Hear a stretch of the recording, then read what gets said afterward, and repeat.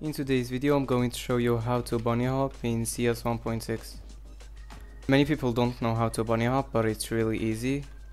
The first step is to open your options and then go to keyboard and bind your jump to mouse wheel up or mouse wheel down if you want, just whichever one suits you the best.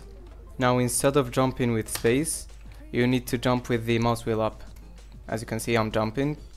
Try to jump with your mouse wheel, and whenever you're close to hitting the ground, scroll up again. If you get the timing right, you're going to jump again instantly, like this. You need to practice on this timing. Do it 2, 3 times, 4 times, 5 times, until you do it right. The second thing you need to practice is strafe jumping. It's done like this. You basically jump while moving forward and then let go of W and hold D.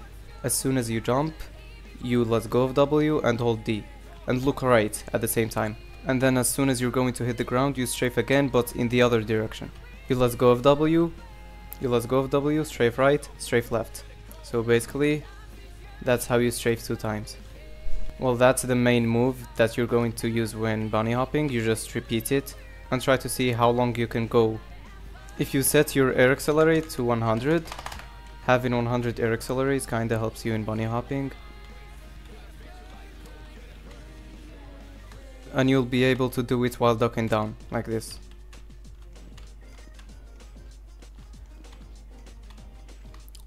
Also, I forgot to mention this, but always be at 100 FPS when you're going to bunny hop.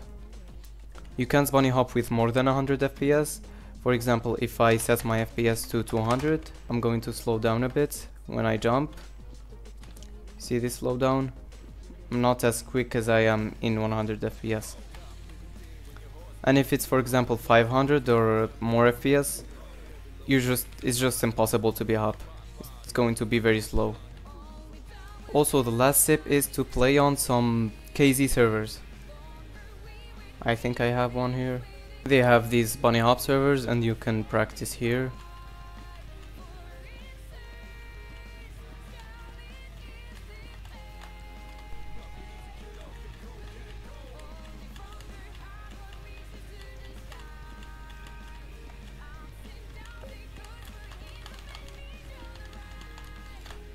If you're struggling to B-hop, you can turn on no slowdown, so you won't slow down anymore on your B-hops.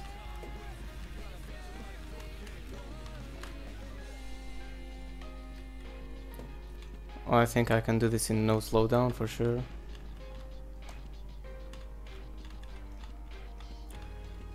Yeah, too easy. If you found this video helpful, please subscribe to the channel. I would really appreciate it, and it will encourage me to do more of these videos. Also, put a comment in the description on what tutorial you want next, or a video suggestion if you have, or if you want me to play a game or some servers. And see you in the next video.